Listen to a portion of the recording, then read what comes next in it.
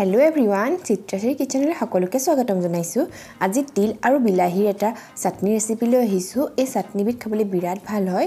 অকন south Indian type চাটনি হয় কিন্তু বনাবলৈ ইজি হয়। ৰুটি, ডোসা, ভাত সকলোৰ লগত খাই বিৰাট ভাল লাগে। যদি তিলৰ চাটনি খাই ভাল পায় এই চাটনিটো খাই নিশ্চয় ভাল পাব। তেতিয়ালে দেৰি নকৰি ৰেচিপিটোলৈ আগবাঢ়ো বলক। ইয়াৰ কাৰণে কেৰাহী এখন গৰম কৰি তাত কেইটামান মেথি গুটি দিছো আৰু গেছটো লো মিডিয়াম কৰি থৈছো। তাৰ পিছত সৰু চামুচে এচামুচ গোটা জিৰা দিছো। এই গুটেইবোৰ শুকানে ভাজি লম যেতিয়ালৈকে ধুনীয়া গোন্ধটো নোলায়। সৰু চামুচেৰে এচামুচ গোটা ধনিয়া দিছো। ইয়াছো সৰু চামুচেৰে 1/4 চামুচ সব গুটি কেইটামান দিছো। এতিয়া গুটেইবোৰ শুকানে ভাজি লম যেতিয়ালৈকে ধুনীয়া গোন্ধটা নোলায় মছলাখিনিলে। তাৰ পাছত ডাঙৰ চামুচে 2 চামুচ বগা তিল দিছো। মোৰ বগা তিল আছিল কাৰণে দিছো। যদি কলা তিল থাকে কলা তিলও দিব পাৰিব। তাৰ পাছত গুটিখিনি ভালদৰে ভাজি লম যেতিয়ালৈকে ধুনীয়া গোন্ধটা ওলাই নাহে।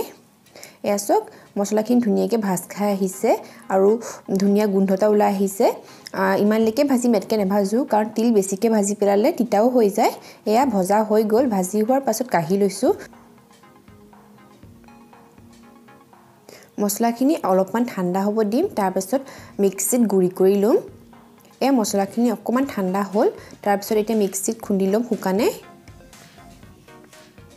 মছলাখিনি পিছা হৈ গল। মই একেবাৰে মিহি কৰা নাই কাৰণ বিলাহীৰ লগত আকৌ এবাৰ পিচিমগে। এনেকুৱা কৰি লৈছো।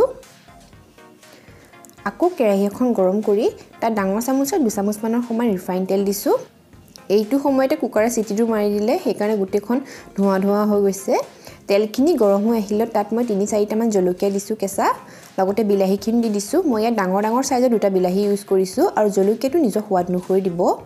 এতিয়া ইয়াত সৰু চামুচেৰে আধা চামুচ হালধি গুৰি দিছো। হালধি গুৰি দিলে কালাৰটো ভাল আহে। লৰাই দিছো গুটেখিনি। তাৰ পাছত গেছটো মিডিয়াম কৰি বিলাহীখিনি সিজালৈকে ভাজি লম। সোৱাদ অনুসৰি নিমখ দিছো। বিলাহীত সোনকালে নিমখ দিলে বিলাহীখিনি খুব সোনকালে সিজি আহে। গুটিখিনি এই ধৰণে লৰাই ভাজি থাকিম। এয়াসক বিলাহীখিনি গলি গৈছে ধুনীয়াকৈ। ইমানমানলৈকে ভাজিলেই হ'ব। যদি বিলাহীত টেঙাটো কম থাকে অকমান তেতেলিও দিব পাৰে ইয়াত। এতিয়া গেছ অফ কৰিলো। গেছ অফ কৰাৰ পাছত অকমান ঠাণ্ডা হ'ব দিছো কাৰণ গৰমে গৰমে পিচিলে পুৰিবও পাৰে। এয়া অকমান ঠাণ্ডা হ'ব দিম এতিয়া আৰু নিমখটো চাই ল'ব এইটো সময়তে। যদি এডজাস্ট কৰিব লাগে থাকে এডজাস্ট কৰি দিব। বিলাহীখিনি অলপমান ঠাণ্ডা হোৱাৰ পাছত পিচি থোৱা তিলখিনিৰ লগত আকৌ এবাৰ পিচি লম। পিচিটোৱে কিন্তু একেবাৰে পানী নিদো। এই ধৰণে শুকানেই পিচিম কাৰণ বিলাহীটো বহুত পানী আছে। ইয়াসক এয়া গুটিখিনি একেবাৰে মিহি পেষ্ট কৰি পিচি লম এতিয়া। বিলাহীখিনি পিছা হৈ গল আৰু পিছোতে অলপো পানী ইউজ কৰা নাই। এতিয়া কেৰাহী এখন পাতি তাত 2 চামুচ মানৰ সমান ৰিফাইন তেল দিছো তৰকা এটা বনাবলৈ। এনেকৈ তৰকা মাৰি দিলে চাটনিখন খাবলৈ বহুত ভাল হয়।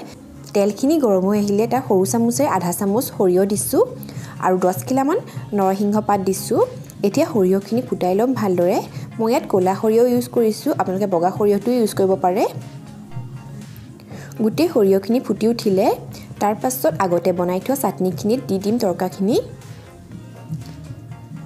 গুটেইখিনি মিক্স কৰি দিম।